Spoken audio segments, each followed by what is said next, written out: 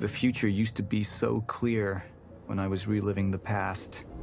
Once I caught up to the moment I had left, that ended.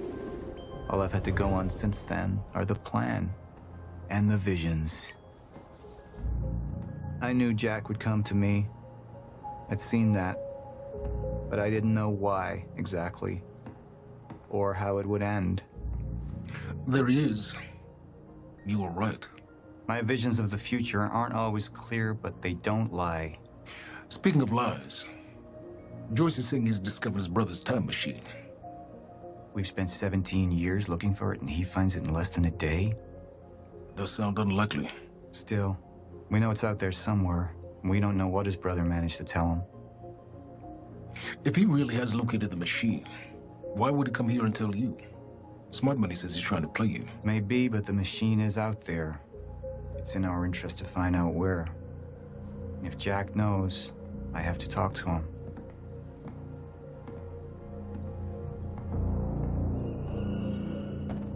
Dr. Joyce could have provided the answer to that question. William's attitude and knowledge made him a liability. Is that angry young man going to cooperate any more than his brother did? You remember Jack as a close friend, but that clouds your judgment. Don't make this personal. It's not.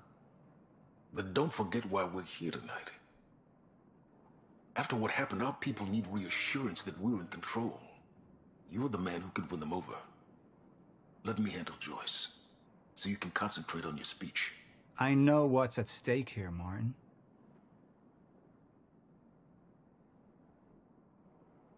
Dr. Sophia Amaral had taken over our Chronon research department after Dr. Kim's accident.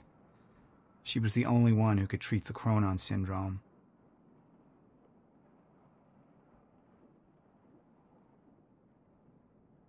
Mr. Joyce is waiting for us down below.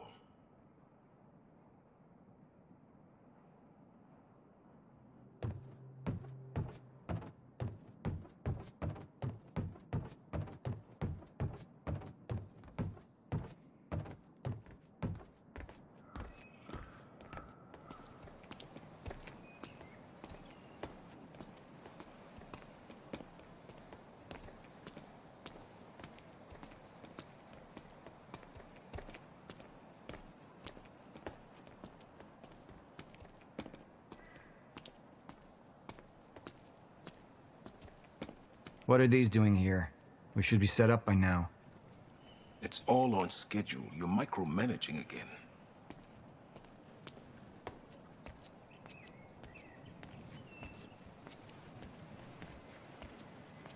Don't even twitch. We should go.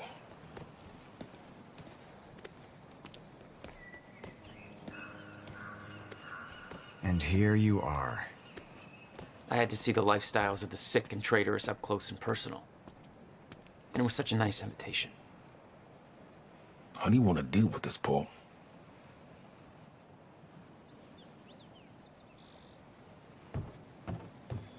I could still try to reach Jack and make him see reason.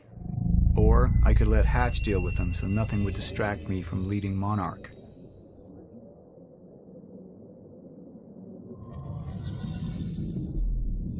Up into the past. I tried to change things. Answer me this question, Paul. I once trusted Jack more than anybody. It was my only chance to make him understand the truth. The fuck do you mean nobody got a look at the shooter? But without me there to give the speech, my empire would start to crumble like a house of cards. I believe that with hope comes miscalculation. And as you and I are well aware, Mr. Joyce, with miscalculation can often come catastrophe. And that leaves me with you, Mr. Joyce. But my old friend would be a lost cause. Dead and buried, along with the rest of my past. Tonight is a celebration in face of darkness. Tonight we celebrate because I promise to you that we are prepared. Monarch would grow stronger with my presence. The plan would go forward as intended.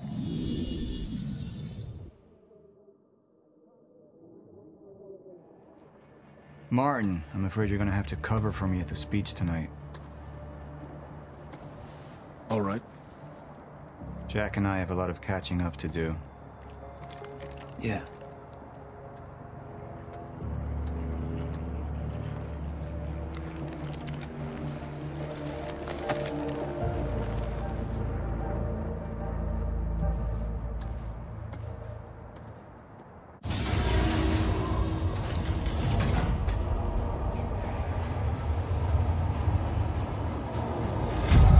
I've seen where this leads. I've been to the end of time, and I've escaped it, all the way to 1999, when it all started.